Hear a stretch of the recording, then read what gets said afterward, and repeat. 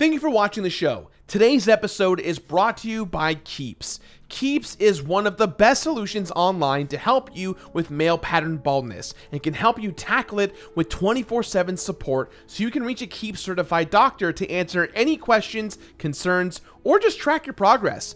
What's great, beyond even Keeps offering the affordable generic versions of FDA-approved hair loss medications, is that you don't need to bog down your day with a doctor's appointment at an office. A licensed Keeps doctor can review your information online and recommend the proper medication with no hassle, and then your treatment shows up directly at your door every 3 months. Now, it is worth noting that Keeps typically takes approximately 4 to 6 months to start seeing results, but considering that 2/3 of guys experience some form of male pattern baldness by their mid-30s, and if you're experiencing that yourself and you're ready to take action to slow down your hair loss, you can go to keeps.com/completionist right now, or click the link in the box down below to receive 50% off your first order. Again, that's keeps.com/completionist. Sign up today. Thank you so much for watching and enjoy the show.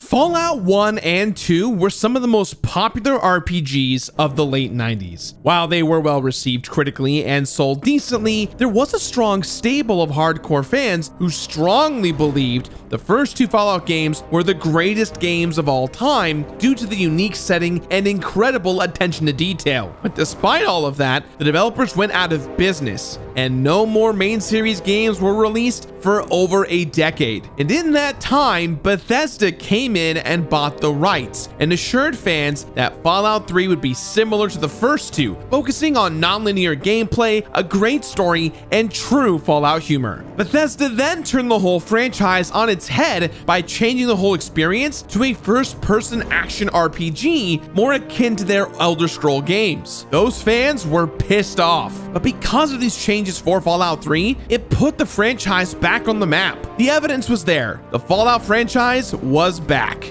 So where do I stand on Fallout 3? Well, that's pretty easy. I love it. Hey everyone, and welcome back to an all-new episode of The Completionist, where we don't just beat the games, we complete them. Today, we're looking at one of the biggest games of the late 2000s, both in terms of popularity and in literal size. Seriously, this is one of the most expansive games that I've ever had to tackle. So no more stalling, let's open up that vault door and step on into the nuclear wasteland that is Fallout 3. Step out of the vault into the nuclear wasteland of Fallout 3. You know what I'm saying? Let's start the show. Yes! All glory goes to the winner.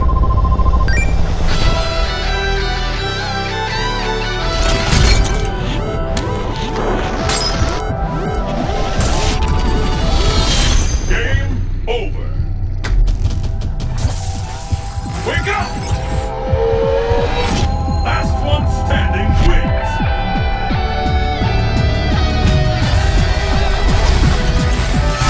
KO!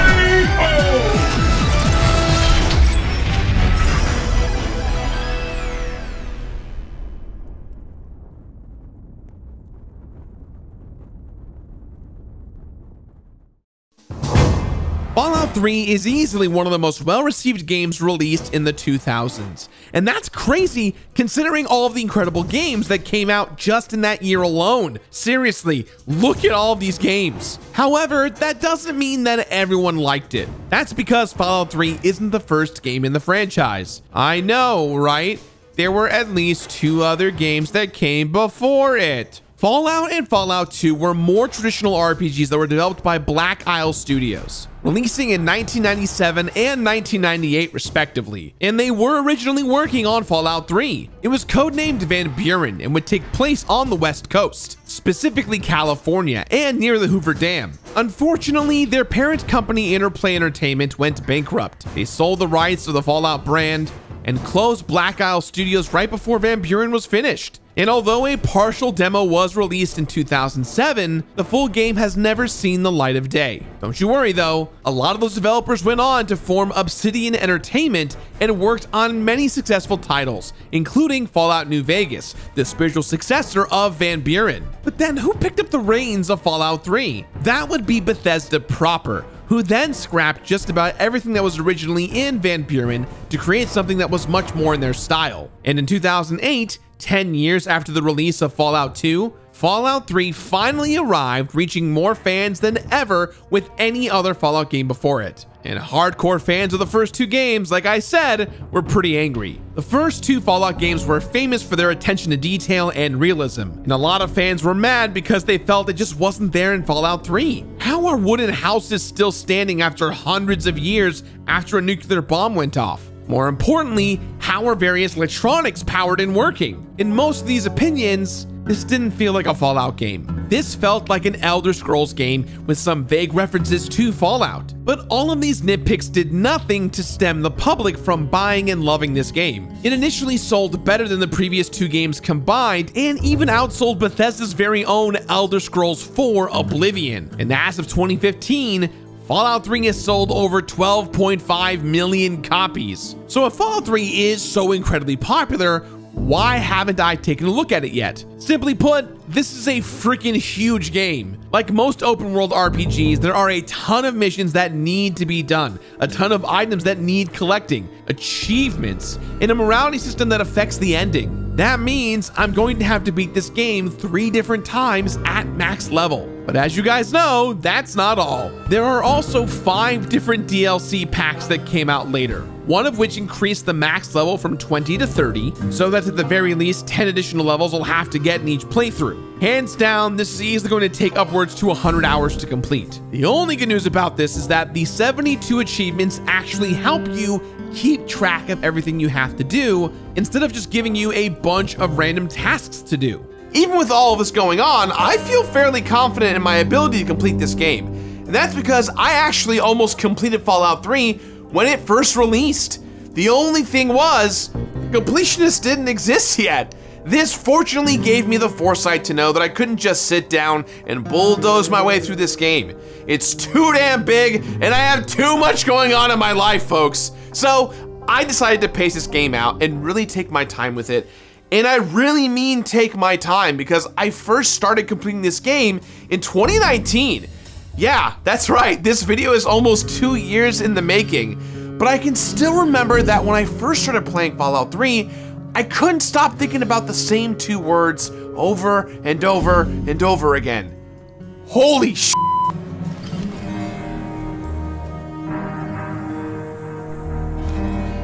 I went into Fallout 3 expecting it to be a good first-person RPG with a lot to do, kind of like Skyrim, something I would enjoy and not full out love though. What I didn't expect was one of the most immersive video games I've ever played. I mean, I was hooked as soon as the intro started. Now this was mostly because of the incredible voice of Ron Perlman. In fact, this whole cast is way too stacked. William Bassett, Malcolm McDowell, Liam Neeson? All of the voice acting was great. The immersion really kicks in with the tutorial level. Normally, I'm not a fan of tutorials that stop you and take the controller away from your hands. When it comes to a game, sometimes I just want to jump in as soon as possible. But the beginning of Fallout 3 does such a great job of establishing the world and the main character's backstory that I can't help but love it. The tutorial begins with you literally being born. At this moment, you get to decide what you look like while also meeting your mom and dad. In this brief 5-minute period, I'm already 100% invested in this story, since I got to experience this moment as the character, not just to have it told to me. And that's just the first stage of the tutorial.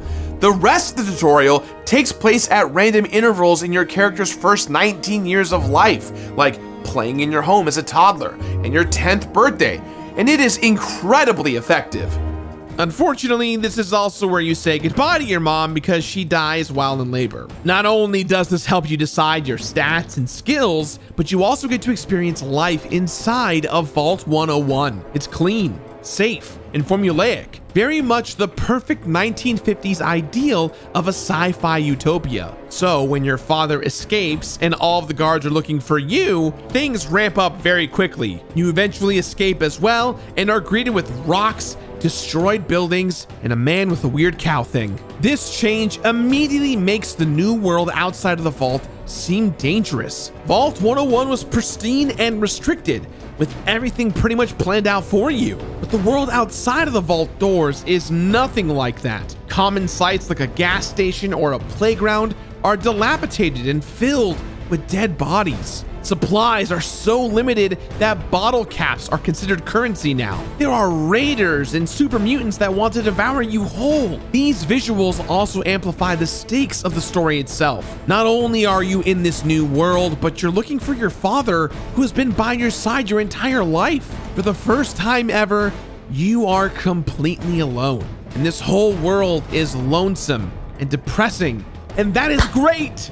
The sound design pulls you in as well. Things will mostly be quiet until you hear a radio in the distance playing patriotic songs from America's songbook. This is the music that is supposed to fill you with pride, but with this huge, barren, and intimidating world, I was left feeling sad and alone. Now the nuclear remnants of a country I know and love is just sitting in front of you, and I can't help but just want to explore it all. Exploring this world is made relatively simple by the controls. You see the world in first person and can wander just about anywhere, which is good because you're going to want to see all 225 locations on the map. Yes, 225. All of these offer new missions and opportunities to continue the story. Some of my favorites include the Robco factory, a whole city built on a crashed battleship, and of course, Megaton. Megaton is probably one of the first locations you'll find in the game. It's got its name because it was built around a nuclear bomb that never went off and is still technically active.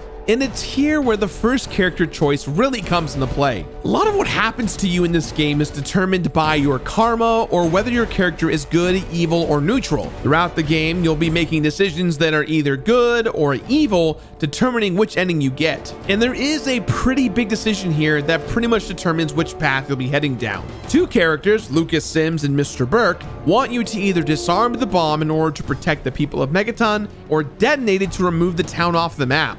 Since I wanted to go towards the good route in my first playthrough, it was obvious which side I took. After Burke made the offer to blow up the whole town, I told Lucas Sims. We went to confront Burke, and while escorting him out of a saloon, he shot Sims from behind. Now I shot back and killed Burke, but it was too late. Sims was dead. This affected the whole town of Megaton, including Sims' son. I share this particular story that happened right at the very beginning because it really represents why I love the way that choice works in Fallout 3. Now, in a lot of games, choosing good and evil is usually black and white. You either pet the dog or you kick it. But every decision that you make in this game affects your overall journey. Now, I made the good decision in this scenario, right? Burke was a bad guy and needed to be stopped. However, it still led to a negative moment with Sims' death. And I could have prevented that. I could have killed Burke right when I saw him pull out his weapon, but I didn't act fast enough. And because of that, a good man died.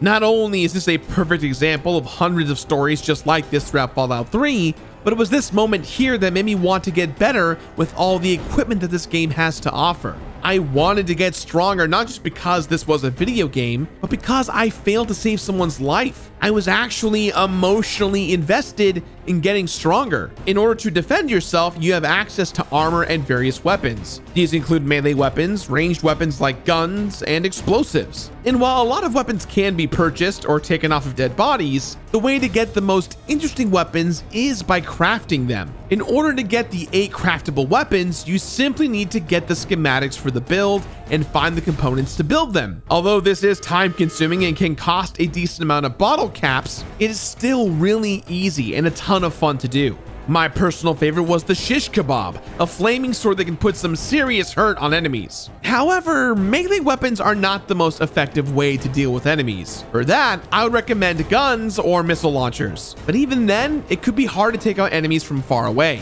This is mainly because of the controls. Aiming at enemies can feel clunky and inaccurate at times, probably because Fallout 3 is now at this point over a decade old. But you know what?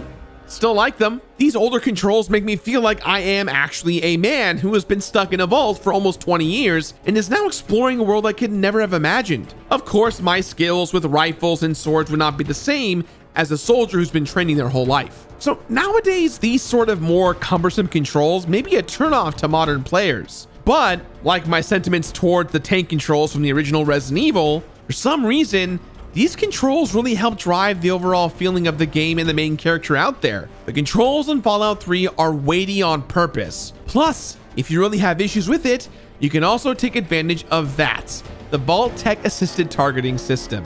If you hit the button that activates VATS, all of the gameplay will pause and you will zoom in on your closest opponent. Now you can select different parts of your opponent's body in order to kill them or try and cripple them in the process. Although this does take a little bit of control out of the player's hands, it makes for a great way to take on particularly tough enemies or ones that are simply too far away. However, if you don't want to just rely on yourself, you can get a companion to join you on your journey. Some are just mercenaries like Jericho, while others have a deep and interesting backstory like Fox, a super mutant who has become civil since the mutation process didn't drive him insane. However, all of this pales in comparison to possibly the greatest companion in all of video games, Dogmeat.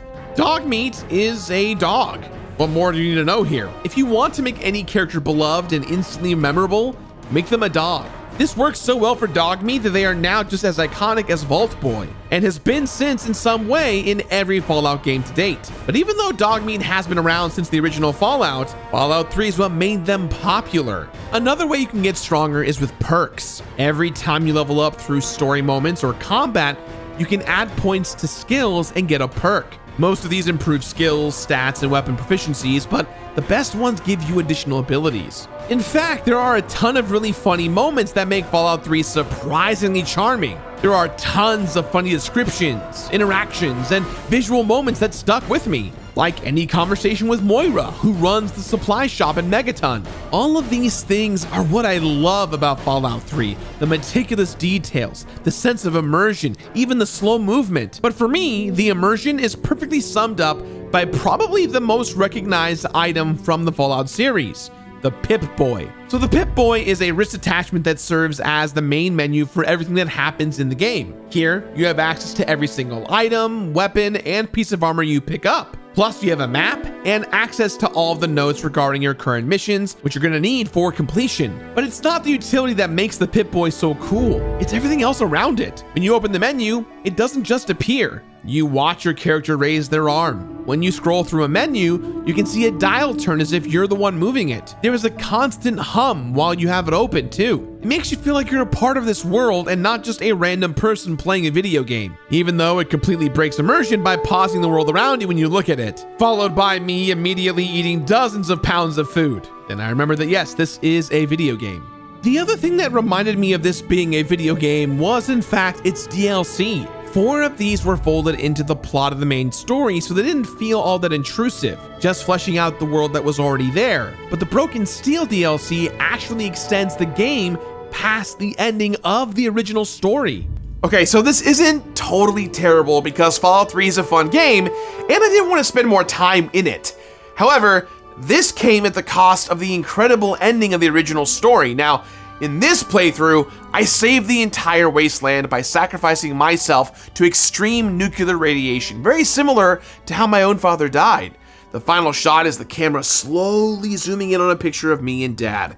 And this is personal, poetic, and kind of beautiful. Then the screen says 2 weeks later, and I am back on my feet again. That original gorgeous ending is completely undermined for something that doesn't feel nearly as good.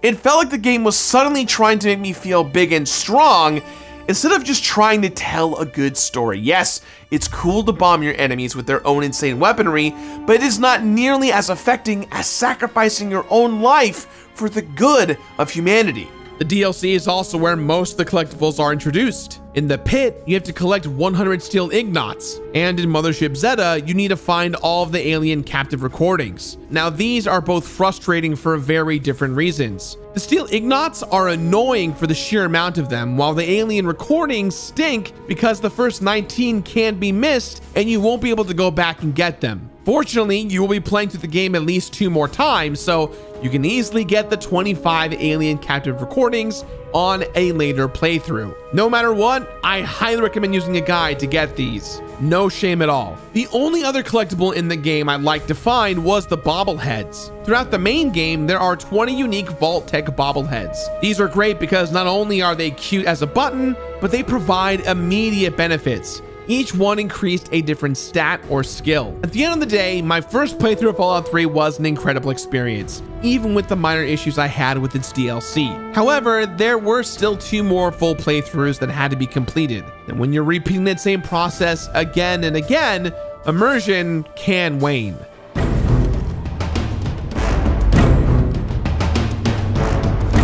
So I mentioned earlier, there is a karma system that keeps track of whether the decisions you make are good or bad. This gives you an overall rating of good, evil, or neutral. Since there are different endings for each alignment, as well as the achievements attached to getting max level with all 3 alignments, I had to beat the game 3 times at max level. And it was these 2 additional playthroughs that really started to ruin my experience with Fallout 3. For my second playthrough, I decided to be as evil as humanly possible, and it wasn't nearly as satisfying as being good. This is because all the subtlety that came across in the good playthrough didn't exist at all in the evil one. Let's take a look at the first choice I made back in Megaton again. This time, I decided I was going to blow up the atom bomb in the middle of the town, and when I did, I was immediately given the max amount of bad karma, and deservedly so. I literally nuked a whole town full of innocent people. But where does that lead me to go? There's no way in hell I'm gonna top that. That isn't saying that Fallout 3 doesn't try. They give you plenty of opportunities to be an evil motherfucker. You can push a suicidal old man to his death,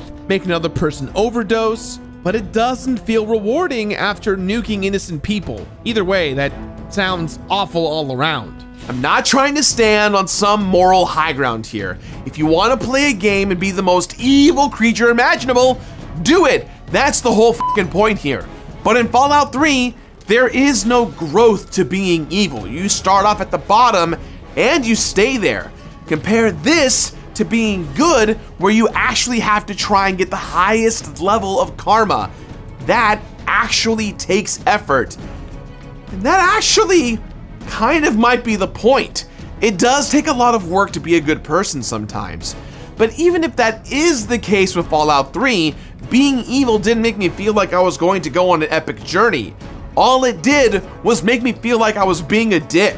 This is also the playthrough where I learned that almost all NPCs can die. Yes, I saw Lucas Sims get gunned down previously, but even during out-of-story beasts, NPCs can die, even if you haven't finished their quest yet. And I learned this the hard way. I was working on the Nuka-Cola Challenge quest when I went to return some of the Nuka-Cola Quantums I found to the woman who gave me the quest. When I returned to her shack, she was dead, and there was a rad scorpion there instead. And now I couldn't complete the quest until I started a new game because she was deceased. That sucks. Yes, it's cool that the world of Fallout 3 is living and breathing and can change in a moment, but it's decidedly not cool when the quest I just spent hours working on could not be completed due to factors outside of my control. So by the time I got to the very end of this playthrough, I was feeling pretty and I had been playing through the game for about 160 hours total, and I still had one more playthrough to go. Now, the neutral playthrough was particularly boring because instead of committing to one moral outlook, I had to basically alternate my good and bad choices. So, since I saved the town, I now have to shove that suicidal old man to his death. Because I'm neutral, you see. This playthrough is when I became really thankful for the DLC, since almost all of the quests in all 5 DLC don't have karma attached to them. So I could actually do all of them without having to worry about what the outcome was for the last quest. But believe it or not, being neutral took me even more out of the game than being evil did. That's because my playstyle had to become calculated. I wasn't experiencing this fascinating world the developers built. I was making sure I made the right choices to get a specific outcome. I was effectively playing on a seesaw, but not trying to bounce up or down. The worst thing about my second and third runs through the game were how they made me feel worse about Fallout 3 as a whole. A lot of the things that I enjoyed in the good playthroughs suddenly became obnoxious. Those immersive sluggish controls, they were now annoying. The Pip-Boy, now was something commonplace that I had to look at thousands of times. So these last playthroughs did not feel good at all, right? Now there's still a great game here, but I had easily had more than my fill. If I didn't have to get max level on each of these playthroughs, it could have been a different story, but that wasn't the case here. Instead, I'm left here feeling bored and tired. And at the center of it all, was 240 hours of my life And even spread across 2 years, that feels like a hella long time.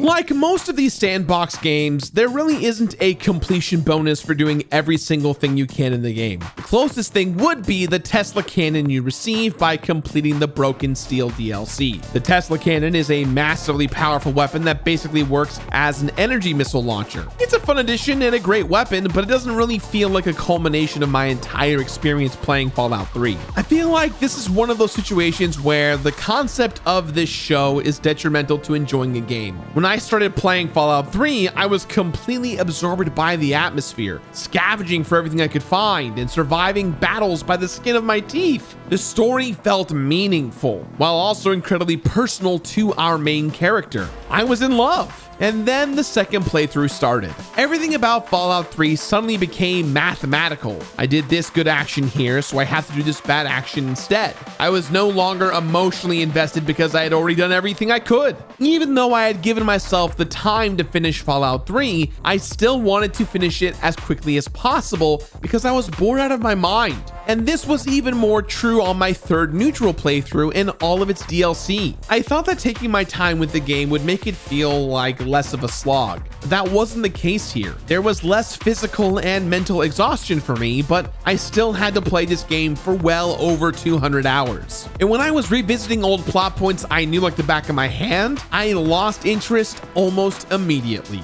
By the time I did everything that Fallout 3 had to offer, I was more than done. Even though I tried to really take my time with this one, there was just way too much to do when it comes to this game. And I think this is because Fallout 3 isn't supposed to be played like a game. I mean, obviously it's a video game and an RPG, but it's not about the numbers going up or getting that perfect score. It's about a man trying to find his father and survive a world that wants him dead, as well as the stories that players create for themselves along the way. Fallout 3 is supposed to be an experience, and it is an experience that I highly recommend that you experience. You get what I'm saying?